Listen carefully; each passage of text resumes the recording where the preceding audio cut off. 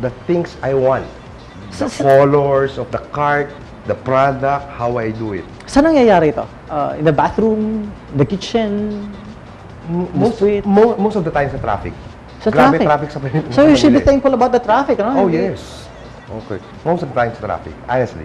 I see. Oo. And let's talk about the buy the bucket. How did you really conceptualize it? Well, after I sold my share in Potato Corner, I was trying to create another cart business. Right. So sabi ko, sige, bakit? Isipin ko bakit. Anything that you put in a bucket. So I covered everything. Right. So So you also did those kinds of visualizations and closing your Yes. eyes in the traffic? Yes. In fact, the colors, the look of the buckets, and everything. You're doing it alone or somebody is with you? Well, before, I have a art director, which is my visualizer. Unfortunately, he died already. But his job was to draw what I see in my mind, what I visualize. Right. Actually, even when I talk to my clients now, or my partners, kailangan ko may whiteboard ako eh. Sa opisina namin, puro whiteboard ako eh. Kailangan. Oo, whiteboard. Okay, so is there any... Dito lang walang whiteboard ngayon. Yeah, I really intentionally didn't Remove. ask them Okay. to put a whiteboard because I may be thinking you may be writing about it. And you're going to waste, and you're going to take my time Okay. just discussing this. But, okay, now let's talk about your Commander-in-Chief. Okay. How does she really support you? Is she watching right now? Most probably. Most probably. No, she's in a different world. She's a corporate setting. But she's not part of this conceptualization. No. Well, she's my Judge Dredd. Judge. Pag ayaw niya. Ganun talaga yun. Oo. Pero pag tumalikod siya, tutuloy ko pa rin.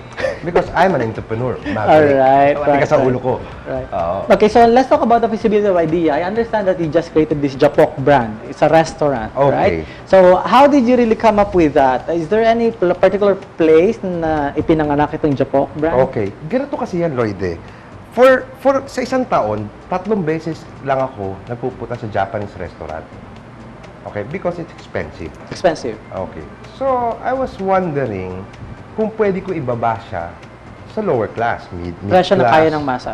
Presyo kaya ng masa, presyo kaya ng call center, presyo kaya ng FX commuters. Is this supposed to be part of the conceptualization of business? I mean, you cannot just generate an idea and close your eyes and then just imagine that, okay, this is the look, etc. One of the component I use is creating the unique selling proposition.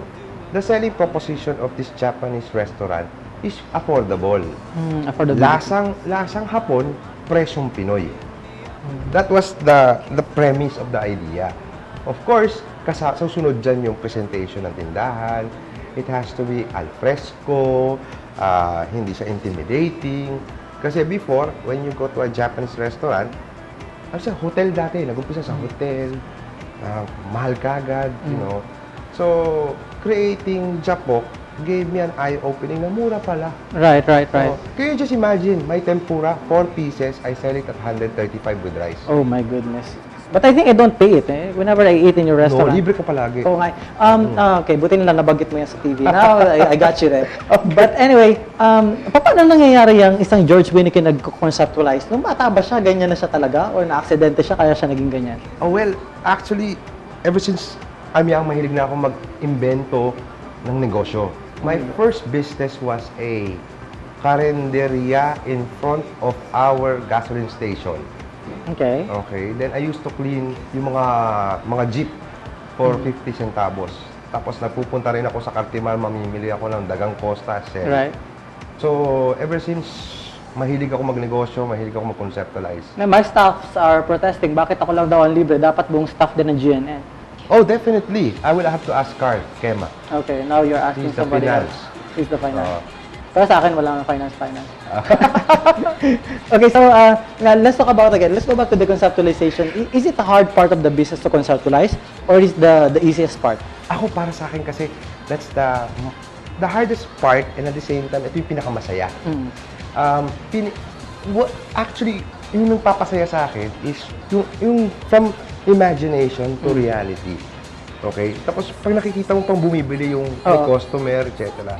It's like work of art. Hindi lahat ng tao nag-iisip na. I mean, some may be, some may prefer to just, maganda yun ah. Maybe we can just duplicate it or replicate it. Well, Not too many people are gifted with that. Or is it something that you can learn?